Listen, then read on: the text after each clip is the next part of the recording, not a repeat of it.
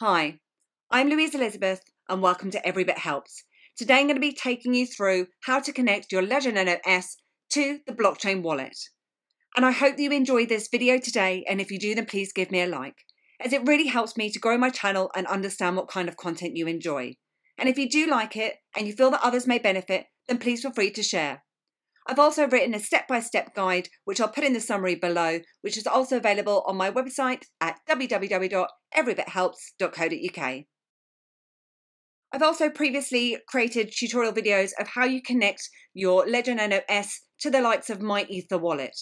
However, Blockchain now have new functionality that allows you to connect it to their wallet. So that's what I'm going to be taking you through today. And by storing your private key on a hardware wallet, you're securing your crypto offline and keeping it another step away from hackers.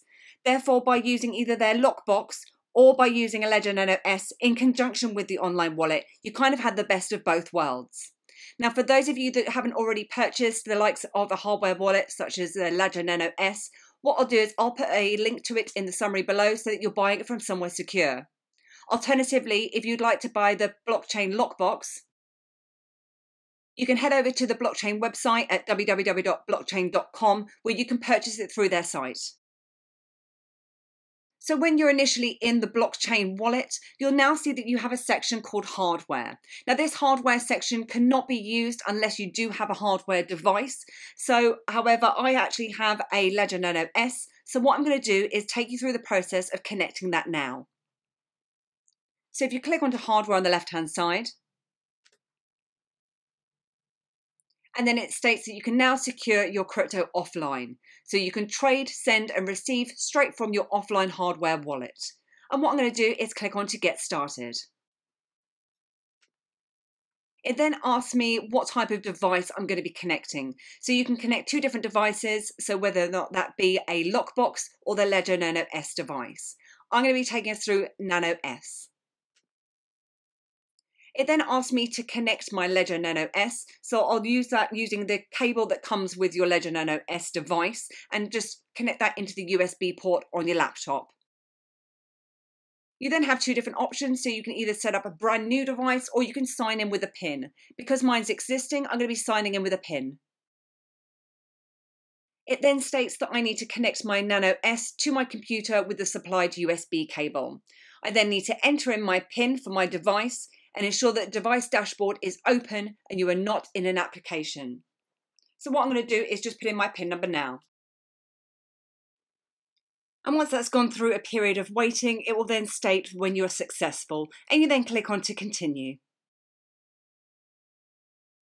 It's now asking me to open the Bitcoin app on my Ledger Nano S, and that will pair the device with my blockchain wallet so that I can always view the balance of my lockbox.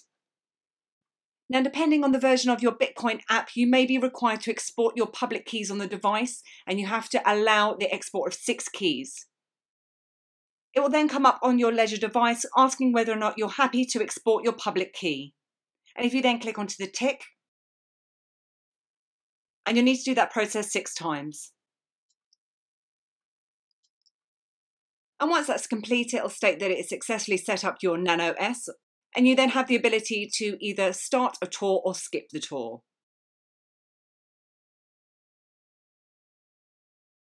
You'll then have your very own dashboard for your lockbox or for your Ledger Nano S. So this is the dashboard for your lockbox, and it shows you a list of all the transactions made with your lockbox. And we can learn a little bit more about these assets.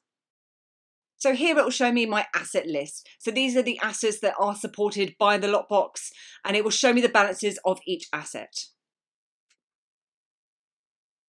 And if I want to filter the transactions that I'm viewing, I can click onto any of these cards and it will then show me just information for that asset. You also have the ability to search for your transactions. And you have the ability to manage your apps. So from here you can add and you can update, or you can remove applications from your blockchain wallet. I then have my total balance showing up in the top right hand corner here. You also have the ability to send and to request crypto using your device. So say for example you'd like to send. You can send Bitcoin from your Ledger Nano S device as opposed to from your blockchain wallet. So you'd use exactly the same process as you would with the usual blockchain wallet. Now I have done a full tutorial and review of the blockchain wallet, and what I'll do is I'll put that in the top right hand corner now. So if you're not quite sure how to send or request funds from this wallet, then please feel free to follow the steps in that video. So as it stated earlier, I can view information or view transactions that are purely just for Bitcoin. So if I click onto the Bitcoin icon here, you'll see that all the transactions I'm viewing here are for Bitcoin. If I'd like to see Bitcoin and Ethereum, I can click on the two of them here. I can then click on the X's if I want to remove those. And because I have Stellar Lumens or XLM within my blockchain wallet, I can also have the ability to add XLM to my lockbox. And if I want to add other cryptocurrencies, what I would need to do is connect my lockbox. So I'd need to connect and unlock my hardware device, open the Stellar app on the device. And if you don't have that app on your device, you can install it via the app manager as you usually would with your Ledger Nano S. I'm just going to take you through the settings. So as previously stated as well, you can change the settings. So you can change the name of your Nano S, so you can rename it. You can check for any updates that are available for your firmware.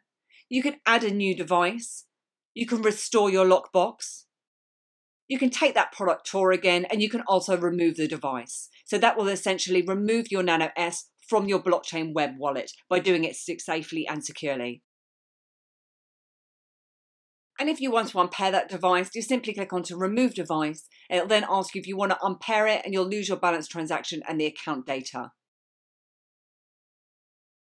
So that was a very brief overview of how you connect your Ledger Nano S to the blockchain.com wallet. And I hope that you found this useful today, and if you do, then please give me a like.